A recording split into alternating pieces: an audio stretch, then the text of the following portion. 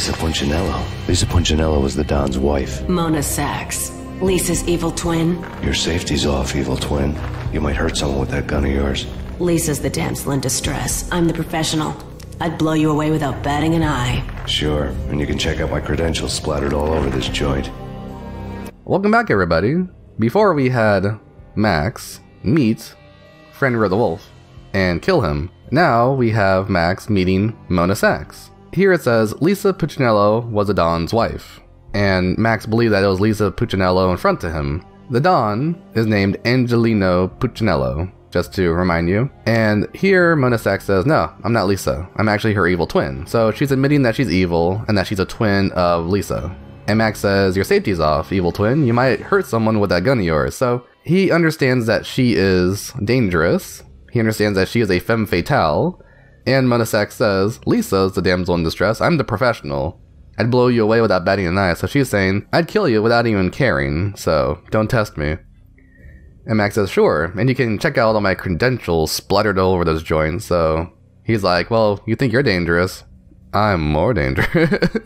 He's doing the typical, anything you can do, I can do better. So I like this kind of moment, just two people trying to one-up each other. I also really like how Mona's gun, I think that's a Colt 45, isn't it? It like really like shines outwards without the white, or the whatever metal that is, silver. I don't know my metals. It really shines out with that brightness, and then Max's gun is just like hidden within her arm, so you can't really see his gun, but you can definitely see hers. But this part's really good because now we get to meet the first femme fatale of the game. A very big part of the first game. Oh, I guess not too big, but it's pretty big. But she becomes an even bigger part in the second game because in the second game, they did not care about symbolism at all. I'm sorry, as much as I like the second game, gameplay-wise, adding the whole like, hey, Max Payne and Mona Sachs are getting it all and in his dreams.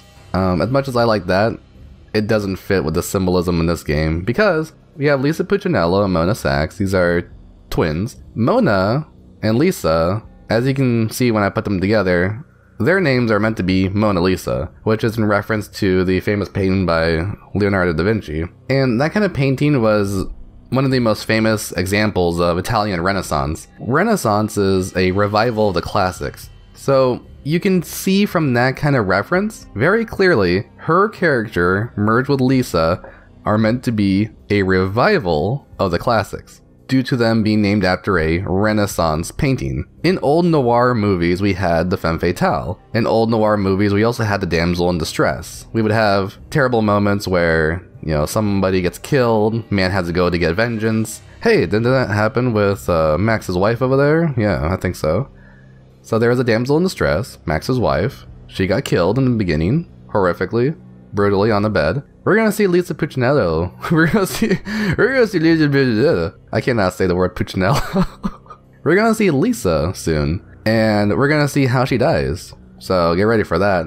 But one thing I want to kind of establish, very simply first, but then once we see Lisa, I'm gonna establish it even more later on. We have another motif here with three women. Max's wife, Mona, and Lisa. And these three women have different names, very much like there is a three-part archetype in Norse mythology of three women who have different names, but they kind of represent the same thing as like a sort of Odin's wife. So the wife of wisdom, remember that part, the wife of wisdom, the one who's married to wisdom, right? The one who's in a relationship with the wisdom, related to the wisdom. I don't know how much more clearer I had to say it, but I'm just giving you a hint for that part. You can go ahead, tell me in the comments what you think the three women related to wisdom are, and yeah, I'll tell you if you're right or something. You know, who cares? So, but the important part is that it's part of Norse mythology, and you'll really like it once I reveal it. So stay tuned for that, I guess. Oh boy, cliffhangers in a series that doesn't get finished at all. Jack couldn't have framed you, not the state he was in. We're after the same slime bag. Angelo Punchinello's the one who murdered your friend and framed you with it. You know this for a fact. I've got my sources. I don't have a clue these days. I just shoot them as they come. Who put a contract on the archfiend? This one's mine. I hate the guts of that sadistic wife-beater. Mona reveals that Jack couldn't have framed you. He was not in the state that he was in. Yeah, Jack was insane and he was hopped up on drugs, and he was a couple marbles short of a full deck of cards, as they say. And then Mona says, we're after the same slime ball.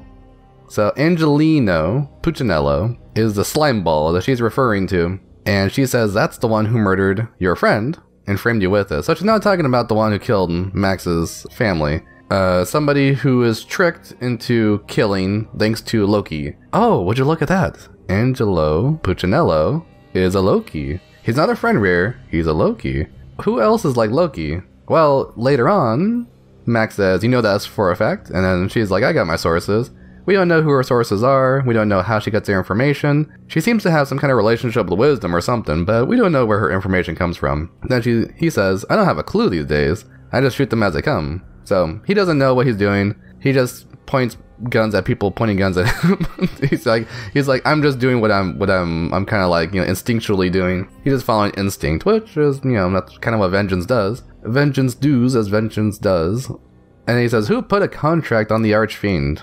So the Archfiend is another name for the devil, and Angelo Puccinello is now referred to as the devil. Well, the devil in Norse mythology, it can be referred to as Loki, because he is the god of mischief and trickstery and all these bad things. We'll get into that more later. But when you look at Angelo Puccinello, remember, devil, mafia boss, Loki. There you go. Then Mona Sax says, this one's mine. This is my contract. I don't know. I don't really know how that fits together. She's like, because he asks who put the contract on him, and she's like, I did. I hate the guy's guts because he's a wife beater. And remember, her twin sister is the guy's wife, so beating her sister is like beating her in a way. It's like in a mirror, and she can see. It's like it's her seeing herself getting beaten by like another self. That's what's great about twins. The whole twin doomology, whatever you call it, duology. Twins are great for symbolism and like mirrors. And I really wish they had more twins in noir. Twins, Basil?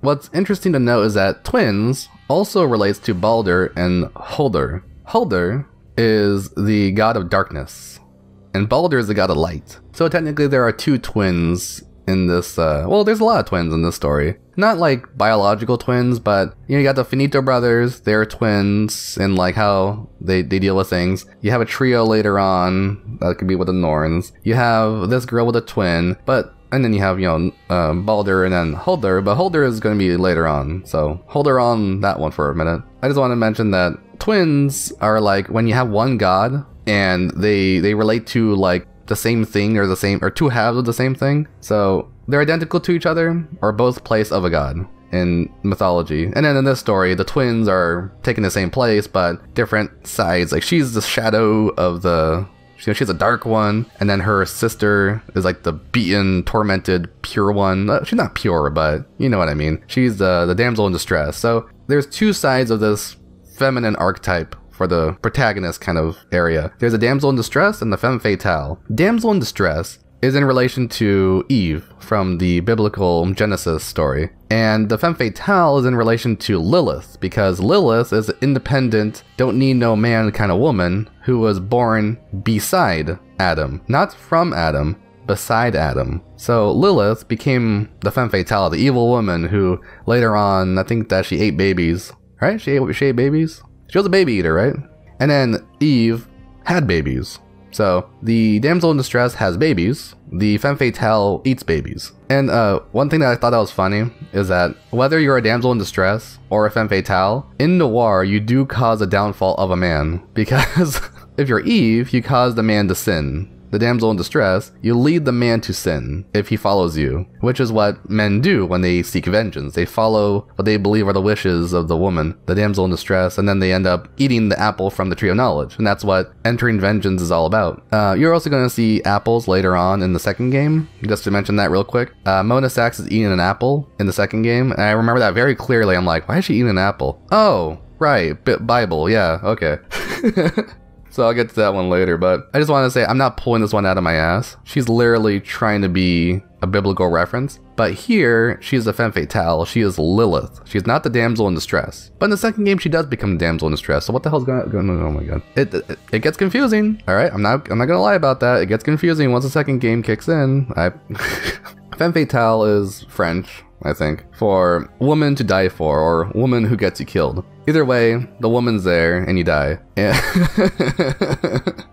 And that's why it relates to Lilith, because Lilith is considered like the biblical first femme fatale, and a lot of femme fatales in noir movies were based off of biblical things, since Fritz Lang, the director of movies like Dial M for Murder and Scarlet Street, and he also made Metropolis, he's the guy that started like noir in general, or at least he helped create it and refine it to what it is now. And Fritz, German, he was a German guy, so of course he naturally combined Norse mythology with Christianity to make a bunch of motifs and symbols and themes for his stories. It's all over the place in movies like Metropolis, and it's all over the place in movies like Scarlet Street, which is a movie that you should watch. If you're into noir and you like Max Payne, definitely watch Scarlet Street, unless you're only into Max Payne for the action bits. This one has no action, it's all story, and it's a beautiful story. I love Scarlet Street. It's one of my favorite movies of all time. But either way, Mona Sachs is a femme fatale, so yeah.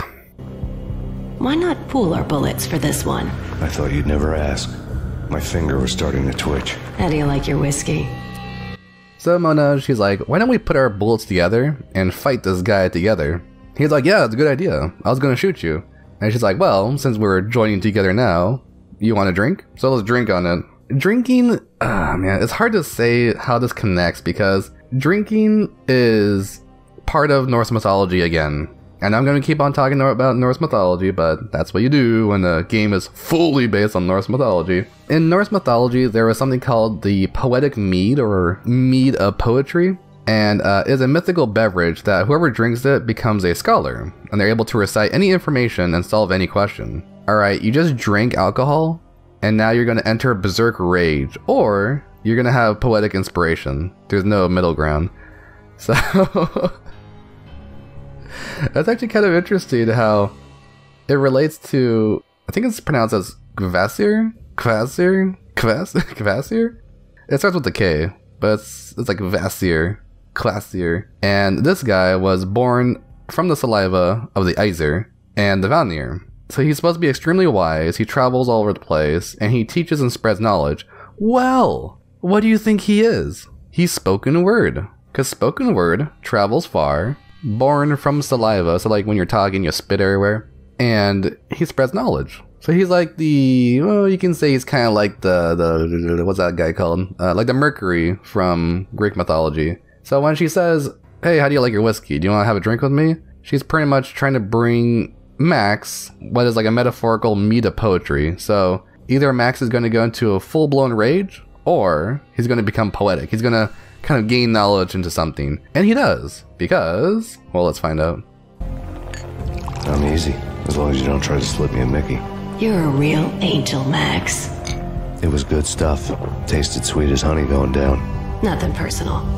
Can't risk you going berserk and getting Lisa killed. Alright, sorry for cutting that off a little too soon, but Max says, I'm good, as long as you don't try to slip me a Mickey. And then, plot twist! She slips him a Mickey. I like how it says beer in the background when they were drinking whiskey. They're in the part of the club. They're in a different part of the club now. They're in that front kind of area where I said, hey, look at that, it's like a beer. So they walked around the club, there's dead bodies all over the place, and they have a little smile on while they go clink, you know, they clinky, clinky. And she calls him a real angel. She's like, oh, you're so sweet. You're so virtuous. You're so nice. You're so orderly, right? Because angel means that he's part of order, not chaos. Because he's trying to find order in this chaotic world. That's the whole point of vengeance, is to find order in the chaotic world. Well, I mean, that's the point of being a god of vengeance. But, yeah. It's like, oh, it's good stuff. Tastes as sweet as honey going down. Well, what is mead? Mead is alcohol made from honey. So, he's drinking the mead of poetry. And here she says, nothing personal, can't risk you going berserk and getting Lisa killed. Well, Lisa's not killed yet. And I say yet because, you know, spoiler, she gets killed. But right now she's just being beaten. So she's being beaten viciously by a sadistic Loki of a devil, arch-fiend, demon man, who's a mafia boss. And she doesn't want him to go berserk So that's why she slips him a Mickey of Valkyr. She puts Valkyr into Max's bloodstream, and he goes down to a green spiral, a green black hole. Well, it's not a black hole, but it's a green hole. And as you can see, it's not hard to believe that there's a Norse mythological connection to this thing going on here. Mona Sax comes in, and she's like, I need you to do this with me. And he's like, alright, I'll help you out. And then so this femme fatale, the woman who brings a man to his destruction, she brings him to his destruction because now he's a Valkyr addict. Or at least he's supposed to be if he took Valkyr. I don't know if it's different if you drink it or if you get injected by it, but oh boy, later on he gets injected by it, so if he's not an addict here, he's gonna be one later. But he pretty much enters the realm of Valkyr, and he has this horrible nightmare. But this nightmare is actually not that different from other nightmares he's had, so it's kind of weird to think that he's had this nightmare before, but I'm trying to think if there's like a weird connection to it, because if he's had this nightmare before, then it's nothing different. But if he hasn't, then this is like a very unique experience for him. That's knowledge gained from the Mead of poetry. The Mead of poetry is when Kvasir, he gets killed, and then they drain him of his blood, and then his blood gets mixed with honey, which creates the Mead of poetry. So Kvasir, the god of well, he's not really like a is he a god? He's not really a god, is he? I don't think he's a god. I think he's a product of the gods. So he gets killed, and then his blood gets mixed with honey to create mead. And that's kind of like mixing the yeast. Is that how they make alcohol? They make it with yeast, right? I don't know how to make alcohol. I'm not a booze guy. Hard to believe, but I'm not really into booze. Either way, Max drinks what is essentially the blood of product of a god, that's Valkyr, and he drinks the honey. Sweet as honey going down. So that's combined is Valkyr. So incredibly accurate in a modernist way. The nightmare was always the same. Violent shapes moving in darkness, old and ugly. The killer's mad laughter was a riddle filled with wicked innuendo. Alright, you can start hearing a little bit of like a baby crying in the background, but he says the nightmare was always the same. So I think this nightmare is always happening to him whenever he falls asleep, which is why people like Max, the noir hero, they never want to sleep, because when they fall asleep, that's when the darkness comes in. I might talk about that a bit more later, but I've been rambling so far in this first bit. This is good, I love it. And so when people enter their dream state, they're entering the ideal. The ideal is part of their mind. The mind is trying to relive this past and trying to right the wrongs, trying to create the ideal world for them. The ideal world is one where they're either punished for being the evil villain, or they are praised and treated well, or prized. They're given a reward for being virtuous. And if Max isn't able to do the good thing, which is save his family, he feels like he's the bad guy. And so throughout this nightmare, you're gonna see him feel like he's the bad guy. He's the reason why all these things happen. He feels guilty because he's a cop and he brings bad people to his life all the time. He tried to do the virtuous thing by being a cop, but little did he know, being a cop means you had to deal with scumbags and the worst things of the world, and all this stains you. So he comes back home, and then he's like, oh man, all these stains that I bring back home, they gathered together, they created a shadow. The shadow is me, or at least it's a part of me, and this shadow has killed my family off, but I'm gonna get to that later. I'm just giving you a little bit of foreshadowing. I think it's the second nightmare that he kills himself, but not himself, but like a shadow self. And that's gonna be a great symbolic moment for later. But he says, violent shapes moving in darkness. So these shapes are violent, but they're moving in the darkness. They're part of the shadow. His shadow's in the deep Jungian part of his brain. And this is beyond your ego, beyond your id, beyond your superego, you have a shadow. And this is the darkest part of your mind, where the shadow is capable of doing every single thing you fear about the world, but it's within you. So it is everything you hate that you are now capable of doing because it is part of you. And we're not really able to conceptualize our own shadow until we become possessed by it. And by then it's too late. And that's when you become things like John Wayne Gacy, Ted Bundy, any dictator that's been out there. These are people possessed by their shadows. So Max is now fearful that he is this kind of person, this ugly, disgusting person that he sees all day and every day. These people that he's like, I'll never become like them. I'll never be like Jack Lapino. Who? Jack Lapino? Huh. I can never be like him. Well, you already got the Valkyr in your bloodstream. What's gonna stop you? You already killed people. What's stopping you? You know? Like, where exactly does he draw the line between him and Jack Lupino now? Once that he fell into that little hole. The Shadow is able to do all these worse things, and that's what Jack Lupino pretty much is possessed by. He's possessed by his shadow, which is why he became Fenrir. He became the savagery. Kenny Dawn was possessed by her shadow. She became a whore, you know? And then Rico Muerte was possessed by his shadow. He's like a ruthless killer who just does it because he's sadistic that way. He does it for fun, while Fenrir did it because he didn't know any better. You know, his mind was absent. There was no fun involved with Fenrir. It wasn't like he was having fun. He was just seen as virtuous, or just like another day, you know, another Tuesday. Actually, I don't think he saw it virtuous then. He just saw it as another Tuesday. He's like, there's no fun in this. It's just another aspect of life. Oh, you died. Okay, who cares? You know, there is no enjoyment really from that one. So yeah, sorry for misspeaking. Then it says the killer's mad laughter was a riddle filled with wicked innuendo. So the killer, whoever it was, is a riddle.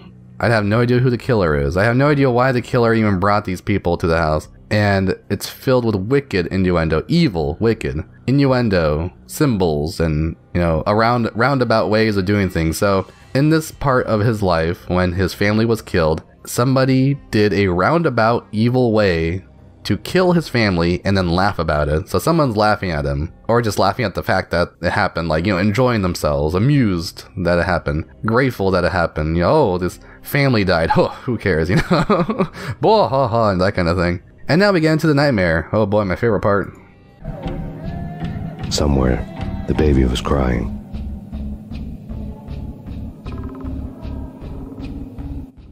Ah, nice and green. I guess it's green because his brain's just full of Valkyr. And Valkyr's green. The blood of... what was it? The demon's green blood. Alright, everybody, time to get your brains warped by the camera. Max, no, please, Max. Why? I didn't mean to. I'm sorry. That's Michelle's voice. And I think I hear Max's voice too. Come here, you fucking bitch. Yep, that's him. If they did want to make the remake better, they should at least add some kind of like thing following me in this maze, like a minotaur or, you know, demon zombie from outer space or something.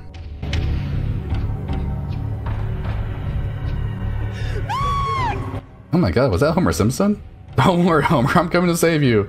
Bart, Lisa, Millhouse, Mr. Burns, Peter Griffin, Al Bundy, Hank Hill,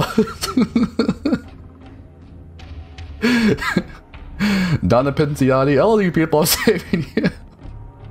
Just imagine his brain is just full of like 90 shows, and that's all the characters that are like in his brain. That'd be pretty funny. I like that. That might be a good, what do you call it? Homage. Oh, you hear that? Baby stuff. Oh god, so dark.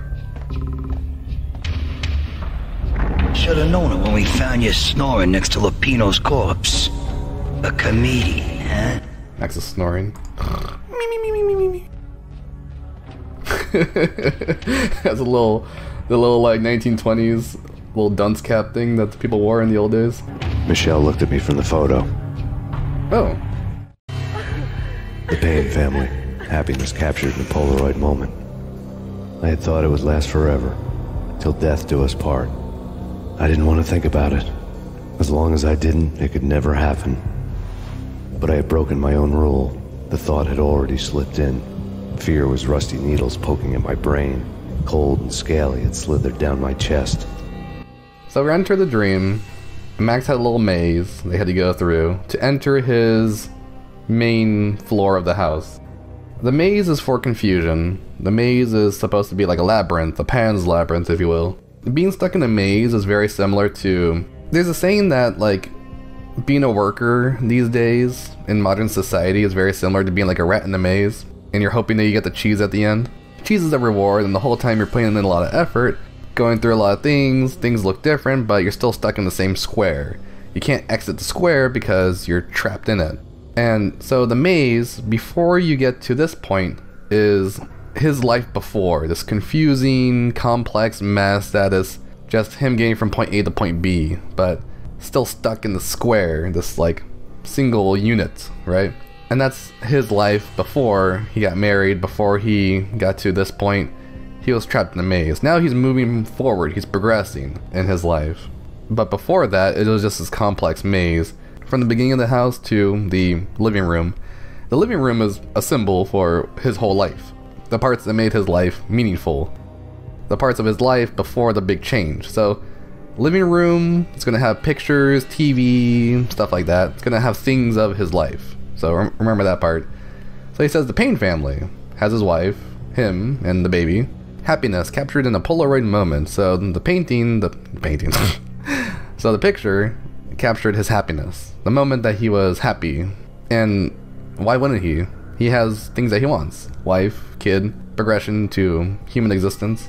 I had thought it would last forever, till death do us part, and that's what happened. Death did part. I didn't want to think about it as long as I didn't. It can never happen. But it did. He wanted to ignore the idea that the till death do us part comes eventually. And that's what we do to stay happy, usually. You know, not to get too morbid and to become existential during the talk about morbid existentialism, but yeah. We think about only happy things, and we try to stick to happy things in order to disguise the reality of things where the till death do us part comes eventually, and we had to deal with that. That's what happens. But I had broken my own rule. The thought had already slipped in, so by the time he thought of the till death do us part, that's when he started to slip away. He was kind of worried that, well, maybe my wife's gonna die someday. Maybe I'll be alone. Maybe I'll be isolated. Maybe I'll have to deal with this part of the life that I never wanted to ever think of, let alone deal with. And boom, that's when it happens. Fear was rusty needles poking at my brain. So rusty, corrupted, rotten. I believe I talked about rusty before, where it's like the corruption, the corrosion of the world itself, the chaos. So chaotic needles. Needles are very pinpoint. They're very accurate.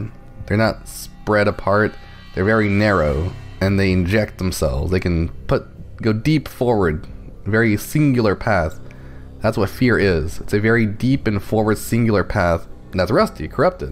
And it was poking at his brain, so his mind, his brain, his thoughts, he's in a dream. Right now, fear is surrounding him as rusty needles. I wish that they had like little, what do you call it, like little hazards in the maze where like you like get to the end of the maze and like a bunch of spikes come out or something. That would've been cool. I would like that. Little like needles going and like drowning him in Valkyr. That dude, if they put that in the remake, that would work perfectly well. He says, cold and scaly is slithered down my chest. So fear is as a snake. So the fear, the corrupted corrosion of things, is like a snake. Well, the Midgard serpent in Norse mythology was a snake that corrupted and corroded the world, the tree's roots, the world tree's roots. And another thing about snakes is in the Bible, where, you know, you have the snake, Satan, or the devil, whoever it could be. And the snake leads people to destruction. This fear and snake. I mean, we have like a primal fear of snakes, and some nutbags out there, they say how cute snakes are, they like snakes, and it's like, well, that's great, but that just means you enjoy being scared. You know, you find like a cuteness in scared. You find this cuteness in predatory. Oh, man, the idea of a snake, because when there's a talk with Jordan Peterson where he talks about snakes and how they're like a symbol of chaos and relate to dragons and such and such. And his explanation is like, we used to be monkeys, and there was a moment when we were monkeys hiding in trees, and we had to be fearful of snakes because a giant boa constrictor or something like that would just grab us from the branch and eat us alive. And as we're screaming, like, other monkeys watch in horror as like I know I should be laughing, but it's like, just imagine like you're a monkey in a tree and you see another monkey, and then like out of nowhere you think it's a branch, and it's like, no, it's a snake, and the snake just like coils around you and eats you alive. And all you can do is just scream, you know, like scream like a monkey does. Let out a frightened, fearful monkey scream as your eyes bug out in horror as you watch your fellow monkey friend like be eaten alive. I'm sorry. It's just a funny image in my head. But yeah, that's why snakes and fear kind of like go hand in hand symbolically. Not always in real life. Not everybody has to be afraid of snakes. But symbolically, fear, snakes, chaos, they're connected. Thank you. pictures were filled with good old times. The Hero Cup. Alex and I had a few moments of glory between us. Crime-fighting comrades, the best in NYPD DEA collaborative team. Good-hearted macho bullshit like that. I would have given anything to have him here as my backup. No such luck. No luck at all. This is a great moment. So, this was not seen in the actual house that he were in the first mission, but here we have this newspaper that Max has always been praising himself for. I think the picture of him and his partner is supposed to be like in his office. So like his office life and his house life combined in this moment, as well as his past. He's like, they're hero cups, oh, they're so heroic. Alex and him had a glory day, so they're like heroes. Everybody praises them. And then lo and behold, he gets into his moment where now he's a villain in the eyes of society because he's wanted. He's a wanted man. The news reports that he killed his best friend because he was in the area at that time, and somebody tipped the news off saying, yeah, it was Max Payne. He killed his partner. These heroes, there's frauds. The whole history behind them is wrong, you know, like... And so there are crime-fighting comrades, the best in NYPD DEA collaborative team. So they were against drugs, they were with the NYPD, and they were collaborative, they were a team. And it's interesting to think of Max as Vidar because Max is supposed to be vengeance. Vengeance is also related to justice. But Boulder is supposed to be the god of light, so the light was killed, and people think that vengeance killed light, but in reality, darkness killed light, thanks to Loki. And Loki tricked people into thinking that it was Vidar, vengeance. And although Boulder was supposed to be invulnerable, except for the mistletoe to the brain or whatever the fuck it was.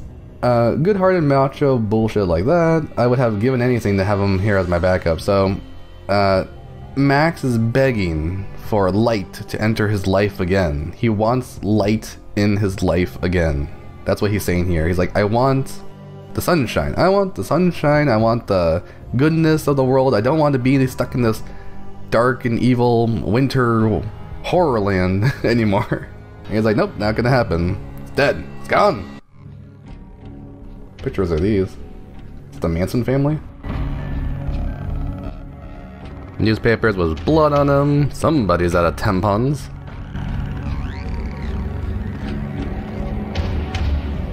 Oh, well, nothing left in the living room. Let's go check upstairs. Come on, everybody.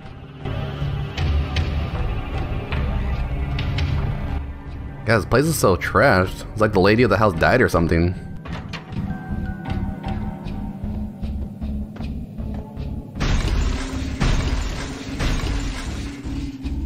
Let's get the crap out of me. So there's like earthquakes, there's glass appearing after the shattering. That was poorly rendered. I think they had to draw it onto the ground. Look at that. That's not actual like assets, so that's just drawn on the ground. But here the door is barricaded, and in real life it was just blocked by some kind of cabinet or whatever it was. Alright, the baby's room leading to bloodstains. I really love to watch cartoons. Captain Baseball Bat Boy's my favorite. Alright, some guy saying that Captain Baseball Bat's his favorite. That's the guy who's beating up Max right now. Alright, I'm stuck to the wall. Oh, barely. Okay, and I gotta follow this. People thought this was an umbilical cord. No, it's not an umbilical cord. It's a blood trail, okay? You follow blood trails as a police officer. This is in Max's mind because he followed blood trails for his job. Umbilical cord. Yeah, everybody's umbilical cord because baby, right?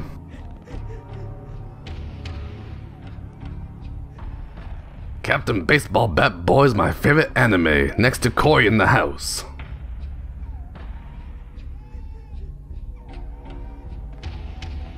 Oh my god, my heart's pounding. Oh no, it's good. I'm gonna fall down.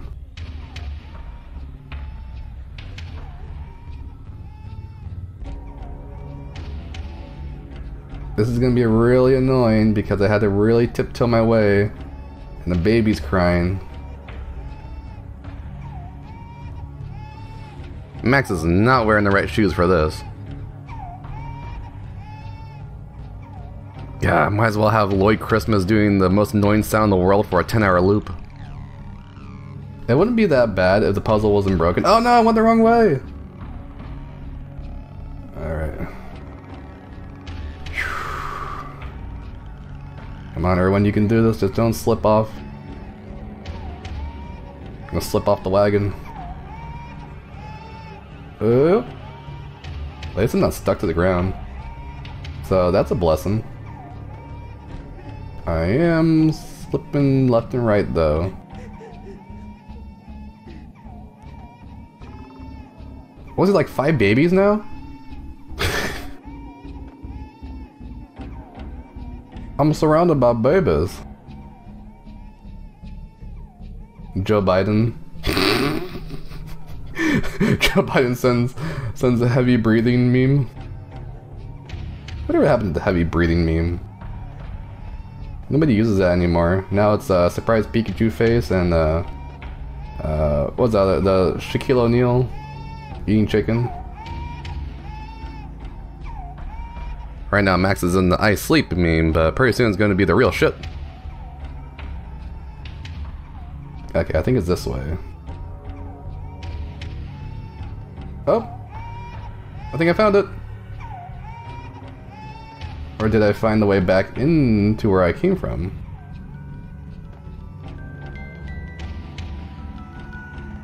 I see different stuff. This is it! I did it! No. No, no, please God, no. Oh Jesus, that was an actual dead baby. The spirits are trying to communicate with me.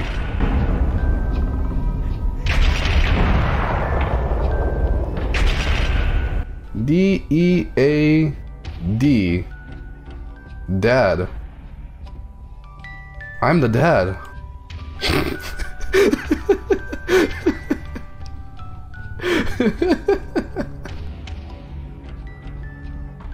It says daddy.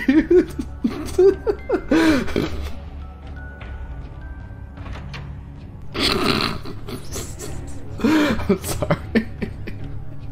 That was just too stupid. Slice him, dice him, shoot him full of holes, blow him to bits, vaporize him, disintegrate him. No matter what you do, they'll still be back good as new. I honestly don't know what he's talking about, but it sounded badass. Alright, look at the cabinet, nothing there. Michelle's diary lay on the table. The diary? Michelle was working part-time in the district attorney's office. Her diary was open on today's entry, her handwriting all pretty curves. An army dossier found its way to my desk yesterday. Valhalla? Isn't that a Norse myth? Something about Vikings? I tried to tell Max about it, but he was busy, that cute frown on his brow. Guess it's nothing, just a mix-up at the courier service. From now on, I would always find time for her. It was a hollow promise. Too little, too late. Oh, goodness gracious. Look at that face that he makes. Ah, it's heart-wrenching. Give me chills, too. So, Michelle is a part-time worker at the district attorney's office, and for a pleb like me, I need to look up what district attorney means. Okay, so she was somebody who works with, like, the state and, like, lawyers and stuff, I guess. I don't know district attorney stuff. I'm not a district... You're like I'm some kind of political person. But she worked at the district attorney's office, and here she has a diary. And this diary is actually a representation of stuff that his wife told, you know, stuff that Michelle told Max. And this is all written down, the stuff that's going to be written forever, of stuff that she told him, of stuff that he didn't listen to. And she says, an army dossier found its way to my desk. So somebody from the army came to her desk, Valhalla. She's like, oh, there must have been a mix-up at some courier office. She wasn't supposed to see that. She was not supposed to see that at all. Valhalla becomes big later on. So we see the word Valhalla here. Valhalla, Hall of the Fallen Warriors that work with the gods. And they become the, that word that I can't pronounce, Irsgurd or something, the Army of One. And she thinks, oh, something about Vikings. Sounds like nonsense to me. So she didn't even, like, care. And he didn't care either. The Max didn't care. He was busy. He didn't have time for her. He wasn't listening. He didn't know. And even if he did know, it wouldn't have made a difference. But this is where his guilt comes in. This is why he has that face of like, well, it's like if somebody killed his family in front of him. He's pale. Look how pale he looks too. That's great. I love that. But they make him look pale and dopey, just like very like absent-minded. Like he looks like he got shell-shocked. He looks like one of the characters from All Quiet on the Western Front. And here he's like, now I have time for her. I'll always have time for her. But it was a hollow promise because she's already dead, dude. Like, of course you got time for her. Now the time for her is up in your head. So, yeah, all the time in the world for her because she's not requesting anything. She's not telling you anything anymore. And that's a really weird thing to think of. It's like, yeah, I got time for you now, but only in my head. Only in my dreams, pretty much. Because the dreams don't really have a time limit, do they? I mean, they do, but I don't know. It's hard to determine how much of a time thing is involved with dreams. I don't know how valid something like Inception is, but too little, too late. So that's sad and stuff. And yeah. Let's enter the room. Max, no, please, Max. Why? I didn't mean to. I'm sorry. So it shows Max killing somebody off screen. Bullets falling down. Murderer! You killed her! Nothing like that ever happens in the real world. And now we enter part 2.